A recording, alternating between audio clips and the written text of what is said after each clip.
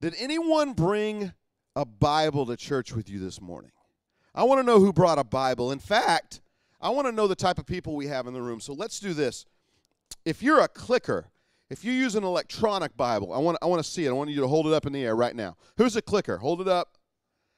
All right. Okay, put those down. What about flippers? Do we have any page flippers? If you use a paper Bible, hold it up in the air if you've got it with you today. All right, we got some flippers. Now, what about this? Who's got a leather Bible? Hold it up. No paperback or hardback for you, nothing but leather. Hold it high. Be proud. We're going to call you the spenders. And that is no joke, because Christina and I went Bible shopping this holiday season. We actually, many of you know my daughter Courtney is studying to be in the ministry. So we wanted to get her first study Bible, like not just a daily Bible, not a daily reader, but a study Bible that she could use to prepare sermons. And so we went to the local Christian bookstore and started looking at Bibles, and my goodness, talk about sticker shock. They're crazy expensive. It makes it hard to believe that they say that there are 168,000 Bibles a day that are either bought or gifted. 168,000 Bibles a day. At $90 a pop, I don't know how that happens. But it's an investment in her future, right? I love Bibles. I love that we have them. Well, whether you are a clicker, a flipper, or a spender, I want to invite you to click or flip in your Bible this morning to Psalms 119. Psalms 119, verse 105. And then if you're using a paper Bible, place a marker in 2 Timothy chapter 3, because later we're going to be turning there, 2 Timothy chapter 3.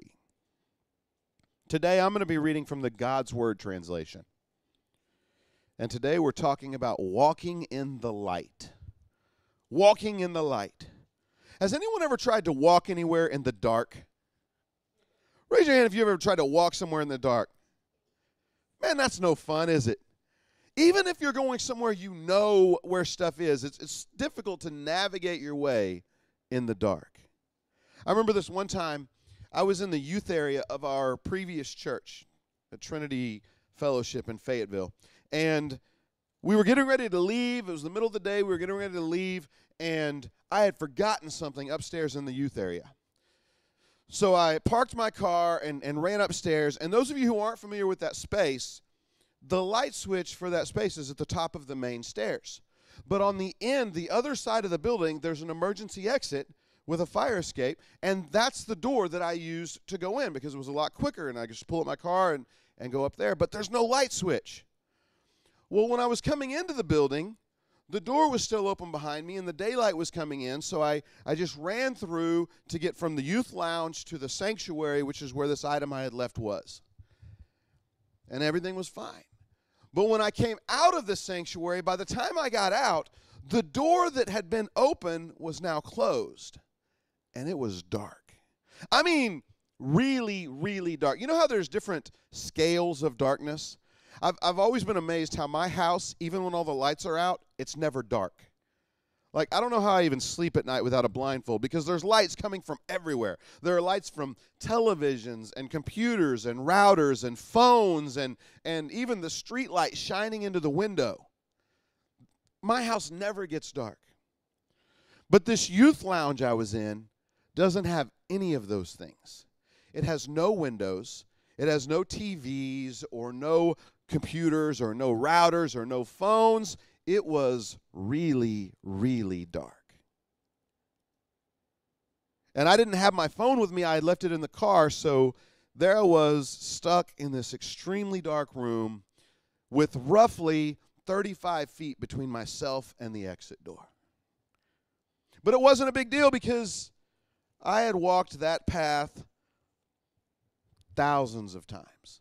I mean, thousands of times I had walked from where I was to the exit door. And it was a straight shot from me to the door, and there was nothing in front of me, so I just took off walking very quickly, almost running, because we were in a hurry. People were outside. They were waiting on me. So I just took off, making a beeline towards the door. I wish that I could tell you that I got to the door safely and unimpeded, and the rest of the day was just a normal day. Unfortunately, I can't. Because as I was walking quickly in the dark, I felt a sudden and severe pain in my knee, followed by a sudden and severe pain in my thigh. The reason I felt these pains was because I had forgotten that the night before was a Wednesday night, and we had had service, and one of my youth sponsors had decided to rearrange the furniture in the youth lounge and had moved the foosball table into the path that I had walked thousands of times. And this foosball table was what I felt hitting my knee and then my thigh hitting the corner of it on the top. Man, did that hurt. Raise your hand if you have a similar kind of story. Like you have a story of trying to find your way through the dark and you've gotten hurt. Most of us have been there at one point in time in our lives. Now, those of you who didn't raise your hands, I noticed you also looked at me with a smug look. And I know why, because you were thinking, no, dummy. I've never had that happen because I don't walk places in the dark. I choose to walk in the light. Well, if that's you, I have bad news for you. Because today you braved the weather for no reason. Because today we're talking about walking in the light. Let's look at our passage. Psalms 119, 105. Just one verse all by itself in the longest chapter of the Bible. We've all heard it before. It says, "Your word is a lamp for my feet and a light for my path." We've all heard this scripture before, right? We've even sung this as a song. Ever since we were kids, there's been songs about your word is a lamp to my feet and a light unto my path. But I love the imagery that is used in this passage, in this scripture, because we don't know who wrote Psalms 119. But what we do know is that whoever wrote this chapter, whoever wrote this psalm, had a really rough life. They had a life that was full of trials and tribulations and persecution. In fact, most scholars believe that the writer was either David, Ezra, or Daniel. And the reason they believe that is because those three people had really bad times. Personally, I like to think that it was David. It sounds a lot like him. The writing is the same. And we know that he went through some rough things in his life. But the writer of Psalms 119 talks about plots and slanderers and taunts against them. And the writer talks about persecutions and afflictions that they had to face. In fact, many people say that persecution and affliction is the theme of Psalm 119. They say that Psalm 119, for lack of a better term, is about a sucking life.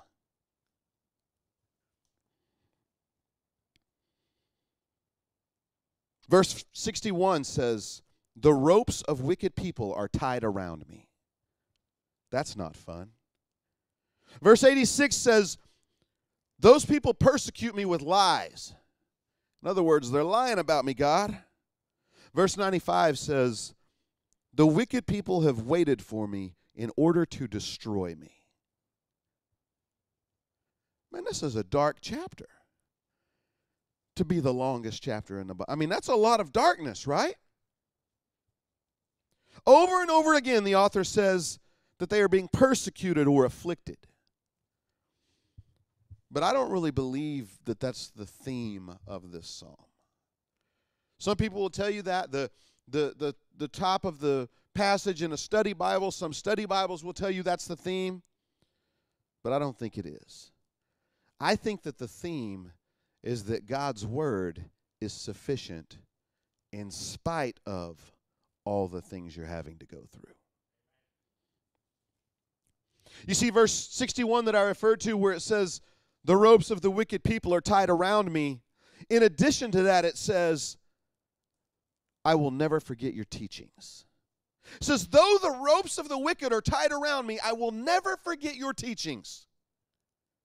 Verse 95, it does say that the wicked people have waited for me in order to destroy me. But then it says, yet I want to understand your written instructions. In other words, no matter what's going on in my life, God, no matter how dark it is, no matter what I'm having to go through, no matter who's against me, I still love your word. I still love your word. And then right in the middle of this chapter, in the middle of all this darkness and in the middle of this author saying, in spite of everything I'm having to go through, I still love your word, God. He says, your word is a lamp for my feet and a light for my path. What awesome imagery that is. No matter how dark life gets, no matter how difficult it is, and no matter how many twists and turns there are, and no matter how many obstacles there may be in my way, I have your word to light the way for me.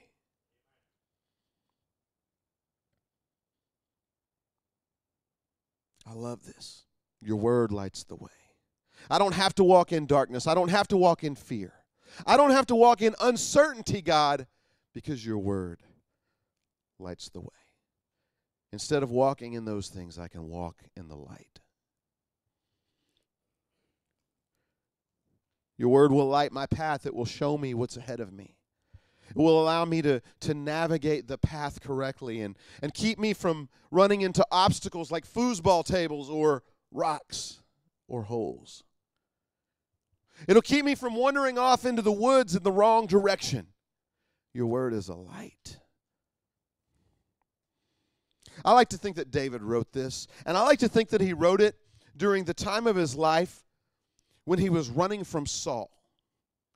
We've all heard that story before, right? So David gets anointed as the next king of Israel, but Saul's the current king, and he's not a huge fan of that. So he hates David, and he's chasing him down, and he's trying to kill him.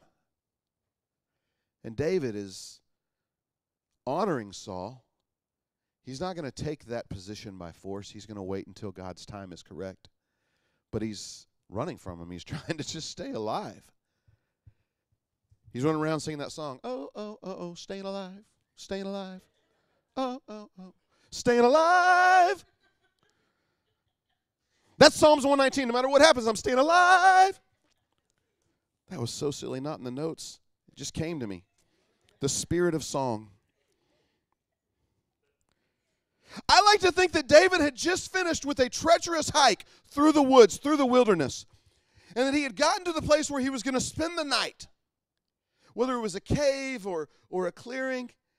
And I like to think that David was sitting there, and he began thinking about how treacherous the path was that got him there, and how without his torch or his lantern, he never would have made it. And then I like to think that in that moment, as David thought about those things, that the Holy Spirit showed him how similar that is to our lives and the Word of God. And I like to think that he sat down and he wrote, your word is a lamp for my feet and a light for my path. Now, I don't know if that's true, but that's what I like to think.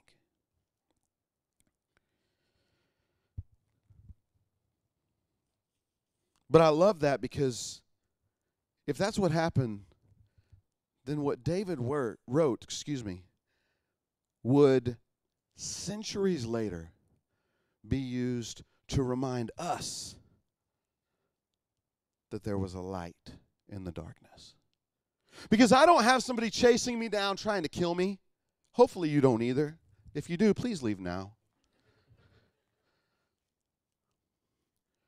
But I do live in this broken world. I do live a life here, and it's not always peaches and roses. I face trials and sufferings, and so do you.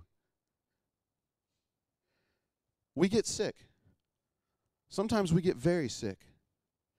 And sometimes our spouses and our children get very sick. And it breaks our heart, and we beg and we ask God, why is this happening?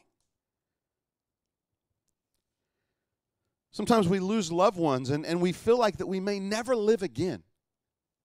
That we may never have the opportunity to have joy in our lives again because our loved one is gone. Sometimes we have relationships that fall apart. And no matter what we do, no matter how hard we try, we can't seem to fix them. Trials and tribulations.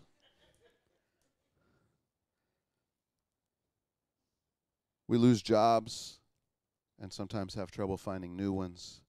We have cars that break down at the worst possible times. We live in a broken world, a world that's full of darkness. But we have a light.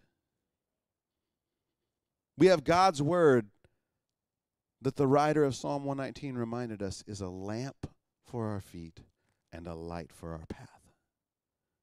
It helps us navigate the darkness. So what do we use this lamp for? For what do we use this lamp? For those of you who have already gotten there, we're going to catch up with you now in 2 Timothy chapter 3. 2 Timothy 3, we're going to start in verse number 10 and read through the end. This is a passage where Paul is writing to Timothy, one of his spiritual sons. And Paul is telling Timothy, kind of like, hey, before I die, here's some things you need to know. Like, really, this is one of the last books that Paul wrote. And he's like, hey, here I go now. You need to know these things. Starting in verse number 10, he says, but you know all about my teachings, my way of life, my purpose, my faith, my patience, my love, and my endurance. You also know about the kind of persecutions and sufferings which happened to me in the cities of Antioch, Iconium, and Lystra. I endured those persecutions, and the Lord rescued me from all of them. Verse 12, those who try to live a godly life because they believe in Christ will be persecuted. But evil people and phony preachers will go from bad to worse as they mislead people and are themselves misled. However, continue in what you have learned and found to be true. You know who your teachers were. From infancy you have known the Holy Scriptures. They have the power to give you wisdom so that you can be saved through faith in Christ Jesus. And then in verse 16, he says, every Scripture passage is inspired by God. All of them are useful for teaching, pointing out errors, correcting people, and training them for a life that has God's approval. They equip God's servants so that they are completely prepared to do good things. Paul lists 4 things here when he's writing to Timothy about how we should use the Scriptures. But I love how he sets this up. He reminds them, hey, don't forget about all the suffering and persecution that I've gone through. Maybe Paul wrote Psalms 119. He didn't because he wasn't alive, but don't forget about all the suffering and persecution that I've gone through. He says, but God got me through it. God got me through it. And then he tells him, oh, by the way, you're going to go through the same thing. And not just you, anyone who decides to follow Christ Jesus is going to be persecuted. Now, let me tell you why that's true. See, people get confused. People think that what he's saying here is that people hate Christians in that time, in that day, and so you're going to be persecuted because you're a Christian. Now, that is partially true. People did hate Christians during that time. In fact, they killed Jesus, right? They hated Christians, and they hated this religion. The religious elite hated it. But that's not what Paul's saying here. If you choose to follow Christ, you're going to be persecuted. Not because people hate Christians, but because the devil hates Christians. And the devil, as we've talked about before, if you don't know this already, or if you haven't heard me say this, you can find it in Scripture, but the devil is the one who is in charge of this world that we live in. God has given him for a time that authority. So the devil who's in charge down here hates you if you believe in Jesus. So he's going to do everything he can to destroy you. And church, I've seen it happen more in the past year and a half than I've ever seen it in my life.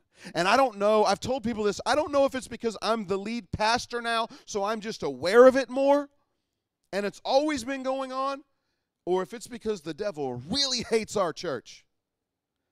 Because I've seen people who have decided that they're going to come to church here, and the next day their wife is in the hospital, and the doctor's giving them 0% chance to live. I've seen that same person, when the Lord healed her and brought her out of the hospital, who has fought continually for the past year and a half with infections from that same situation and still is suffering. I've seen people who are so scared to come to church because they're afraid that the devil is going to kill either them or their wife. I've seen people who are a part of our congregation that have lost jobs and have struggled to get even the simplest jobs. I've seen the devil fight this congregation so hard. Paul says, if you choose to follow Christ, you will be persecuted. But he reminds Timothy that God got him through it. And then he points him to the light that can help us navigate these persecutions. He points him to Scripture. He says every Scripture passage is inspired by God. Now, the God's Word translation of this passage makes it really easy to understand. Every Scripture is inspired by God. But I feel like it does a poor job of carrying the full weight of what Paul is saying here. If you look at the NIV or the KJV or other versions, what you may see is where it says, all Scripture is God-breathed. And then it says the rest, and is useful for teaching. And the Greek word that is translated there as God-breathed or as inspired by God is the word theopneustos. Everybody say theopneustos. Theopneustos. It's the combination of two words, two Greek words, the word theos and the word pneuma or pneuma. Has anyone ever heard the word theos? Maybe you've heard the word theology. What does theos mean? God. Theology is the study of God. Theos is the Greek word for God. And then pneuma. Have you ever heard a word like that? Our doctor over here was like pointing at herself. You ever heard the word pneumonia?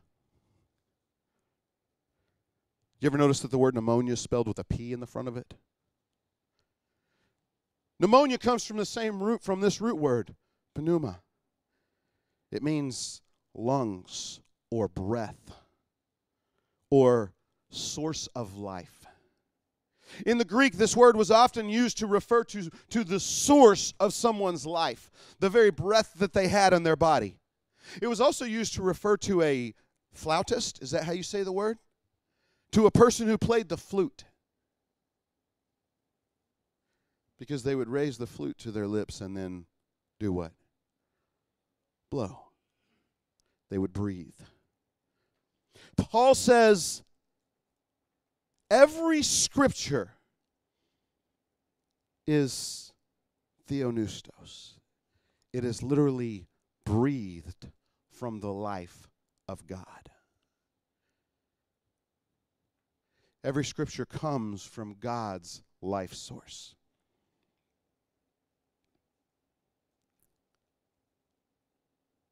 And then he tells us 4 things that it is useful for.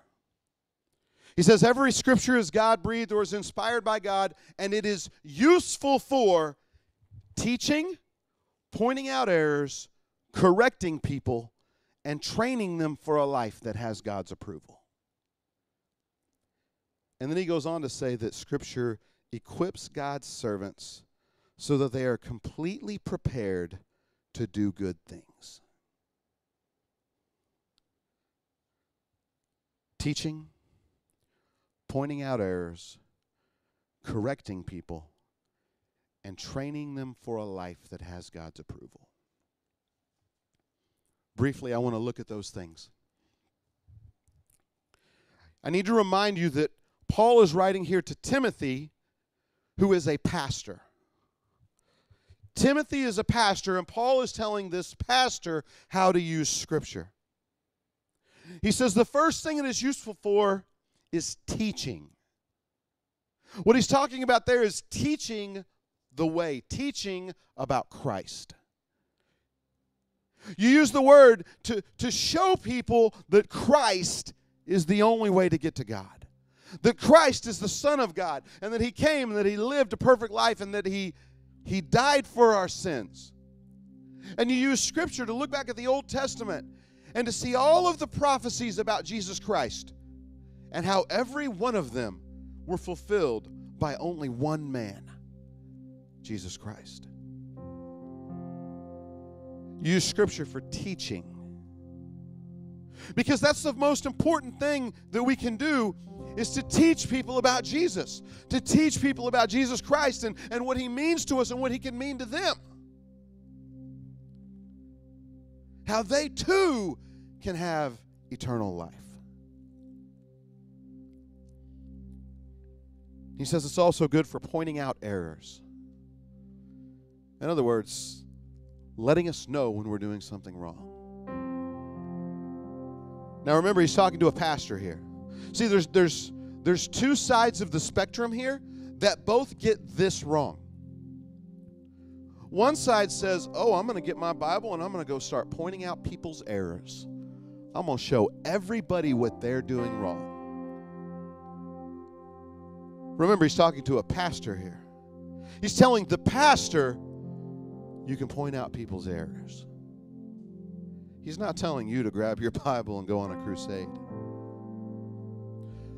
But the other end of that spectrum is the end that says, preacher, you can't tell me what's right and wrong. You can't tell me what to do. They'll pull out that scripture that says, everyone's supposed to work out their own salvation with much fear and trembling. Church, that's wrong too. If you have a spirit that tells you, that's telling you, if you have something inside of you that's telling you, I don't have to listen to him. Well, I hate to tell you, you're wrong. Because the Bible is truth, and it's truth whether you like it or not. And it never changes. It says that sexual immorality, or to be more specific, it tells you that sex outside of a marriage is wrong. Guys, I hate to tell you, it's wrong. Doesn't matter if you like it, it's wrong.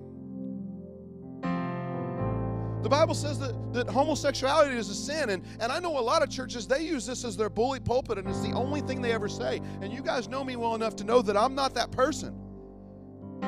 If you're in the room today and you struggle with homosexuality, I love you and I'm glad you're here.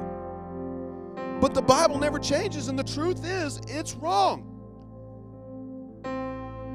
It's just as wrong for you as it for a homosexual person to be in an inappropriate relationship as it is for a heterosexual person to be in an inappropriate relationship. And if you get in your mind, I don't got to listen to that preacher. He can't point out my errors. Well, you're wrong. Because Paul says that's exactly one of the things that I'm supposed to do. And then it says correcting people. These two things sound like the same thing, right? But they're not, because pointing out people's errors, again, we can't get into the Greek about everything, but pointing out people's errors is when people are mistaken and they don't know it. Correcting people That's when they do know it and they just choose. They choose to be defiant. And there's people like that. And one of the things that Scripture does is help us to show people that defiance is not acceptable. Rebellion is not acceptable. It's not something that God honors. So Scripture's used for teaching people about Christ, teaching people about the way, pointing out their errors so that they know when they're doing wrong. And then if they get bullheaded and decide, I'm going to do it regardless, I don't care if the Bible says it's wrong, then we use it to correct them.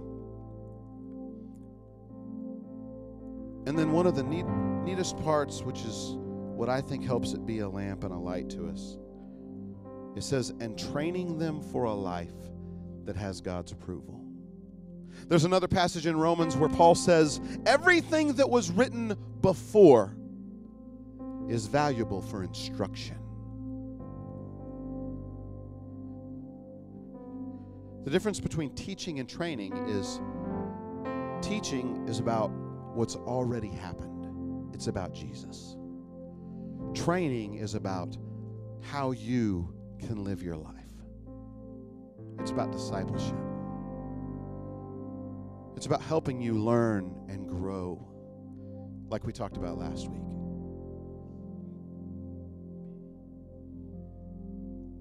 The cool thing is, you don't need a pastor to do all of these things for you. Paul's writing to a pastor and telling him how he should use Scripture. But did you know that you, as a Christian, can study the Bible and use it for teaching? You can use it to point out the errors in your own life. If you've got a spirit that's a spirit of rebellion, you can use it to correct yourself. And you can study it to see how to live a life that has God's approval, a life of righteousness. The last thing he says is this, that Scripture equips God's servants so that they are completely prepared to do good things. Who wants to be completely prepared to do good things? I know I do. I love the Bible. And I don't care whether you're a clicker or a flipper or a spender. I don't really care what version of the Bible you use. Those of you who come here all the time, you know that I frequently use the God's Word translation. I like how it makes things simple. I use the NIV. I feel like it's one of the most correct versions, one of the most accurate. I rarely use King James Version. And I know that some of you may feel like that if it was good enough for Jesus, it's good enough for you. But King James was a long time after Jesus.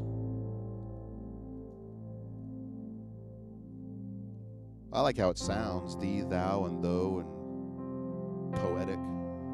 But it doesn't matter what version you choose to use. I mean, it does matter. There are bad versions. There are paraphrases that don't say the right things.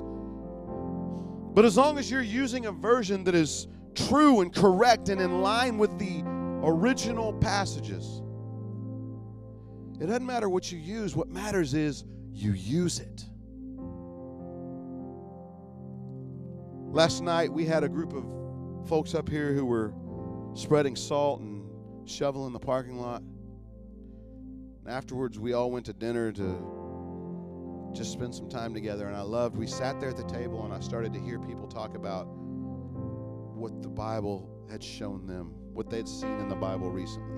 Weird things and funny things and exciting things. And I love hearing people talk about reading the Bible. I love hearing that people are spending time in their homes reading the Bible as a family and then discussing it. Because God's Word is a lamp to our feet and a light to our path. And in this dark, dark world we live in, we really need that light. Giving is easy at CenterPoint. Place your cash or check in the offering. Give online or text 777-2027. Your giving makes our impact